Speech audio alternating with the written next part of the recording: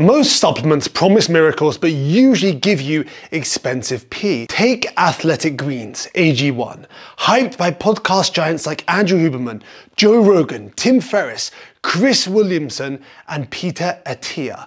But what if I told you these guys are getting paid millions to promote it? Stick around, because in this video, I'll uncover why AG1 might be the most overpriced scoop you'll ever drink, and share the 5 supplements that actually deliver results without draining your wallet. AG1 relies on what's called a proprietary blend, a sneaky industry trick that lets companies stuff in tiny amounts of beneficial ingredients alongside cheap fillers without ever telling you how much you're actually getting. It's the supplement industry's equivalent of selling you mystery meat instead of prime steak, and then expecting you to thank them for the privilege. After digging deeper into AG1, here's the blunt conclusion. You're paying premium prices for glorified grass clippings, and it's essentially a multivitamin wearing an expensive disguise. Lots of hype, minimal nutrition.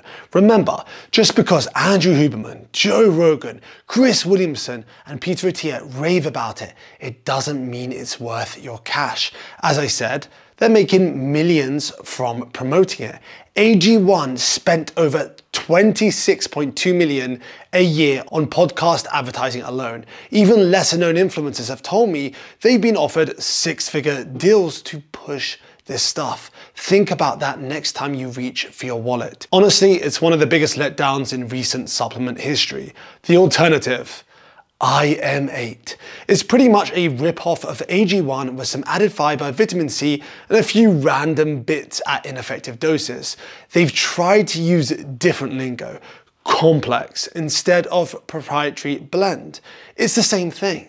I get trying to shove everything into one drink, but again, there's nothing to say how much of each compound.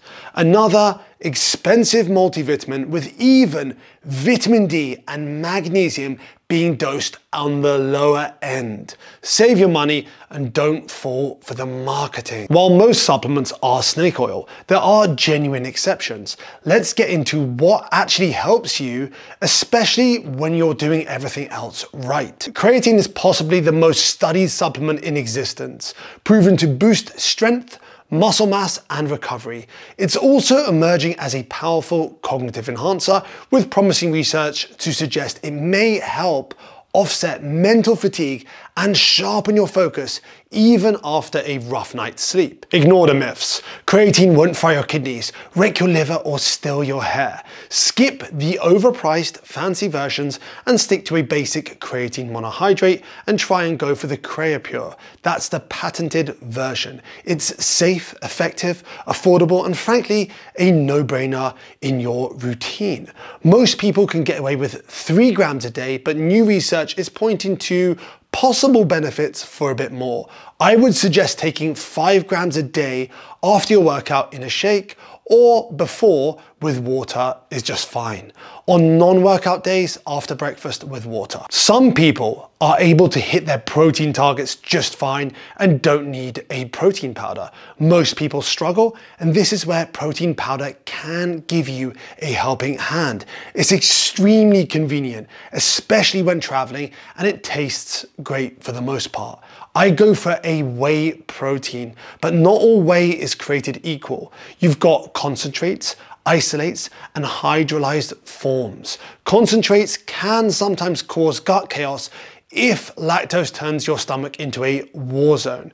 Isolates filter out almost all the lactose, making digestion smoother for most folks. And then there's hydrolyzed whey, which is broken down so thoroughly it's basically pre-digested. Think of it as baby food for bodybuilders. If someone tells you hydrolyzed whey is causing bloating and inflammation, they're either allergic to logic or trying to sell you their magic alternative. So if dairy typically treats your stomach like a punching bag, isolates or hydrolyzed whey are safer bets. When buying a protein powder, you want to buy a protein powder with as few ingredients as possible. The actual amount of protein in a scoop should be very similar to the scoop size. If they've added extra amino acids into it or anything else, best to give that brand a miss, because they're likely skimping out on actual protein. If you're vegan, try to go for a blend of plants like pea and hemp or pea and rice. Fish oil isn't glamorous, but it appears to be beneficial.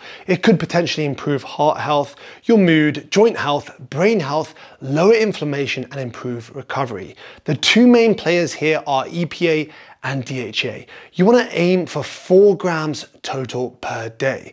Cheap supplement brands, you'll need 10 to 20 capsules daily. So I suggest using a quality brand like Jarrow or Legion and take 4 soft gels daily, saving both your wallet and your throat from unnecessary punishment. I usually take 2 with breakfast and 2 with lunch. A vital mineral that's basically the Swiss Army knife of nutrients, helping bone strength, insulin regulation, and even nerve function. Most people are probably low on it without even realizing it. Ever get unexplained cramps, muscle twitches, or notice your heart doing weird little skips like it's auditioning for a jazz band? Those could all signal a magnesium shortfall.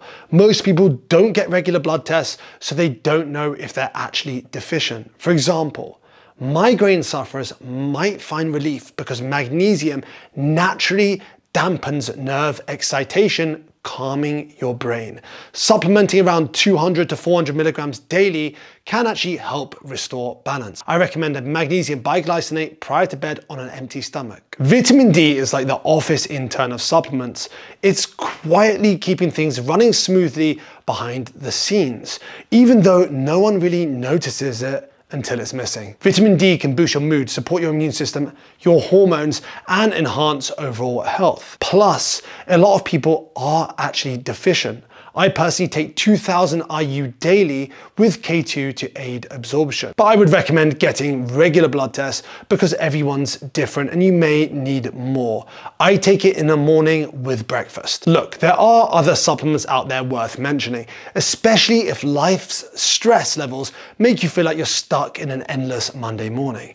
Ashwagandha and rhodiola are solid options to help dial that down. And of course, if your blood test screams you're lacking something, supplement accordingly. Citrulline malate or citrulline might even squeeze out some extra performance if you're already checking every other box. But honestly, most supplements are just icing on an already decent cake. No magic pills here, especially not fat-burning supplements. Before you toss more money on supplements, do yourself a favor.